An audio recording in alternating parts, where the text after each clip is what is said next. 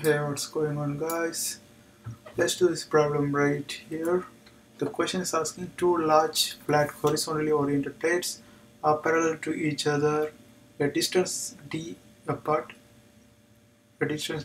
halfway between the two plates. The electric field has a magnitude of E. If the separation of the plate is reduced to d by 2, what is the magnitude of the electric field halfway between the plates? Okay, so they're changing the distance from d to d by 2, and they are asking for the change in electric field. So if we have an electric field between two plates, electric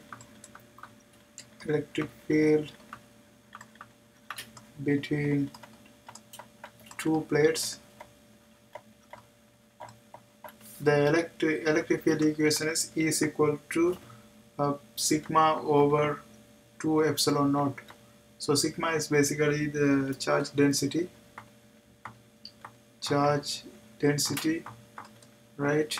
So if you notice that there's no effect with distance, like this electric field is independent of the distance. So if you change the distance, it's not going to affect the electric field. And initially they have given the electric field's magnitude is E. Therefore, even if they change the distance, it's not going to affect it by the distance change. So the answer is going to be E. So what's the magnitude of the electric field halfway between the plates? It's still going to be the same.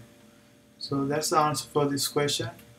And let's do the second question. The question is asking three equal negative point charges are placed at three of the corners of the square of side D as shown in the figure. Which of the arrows represent the direction of the net electric field at the center of the square?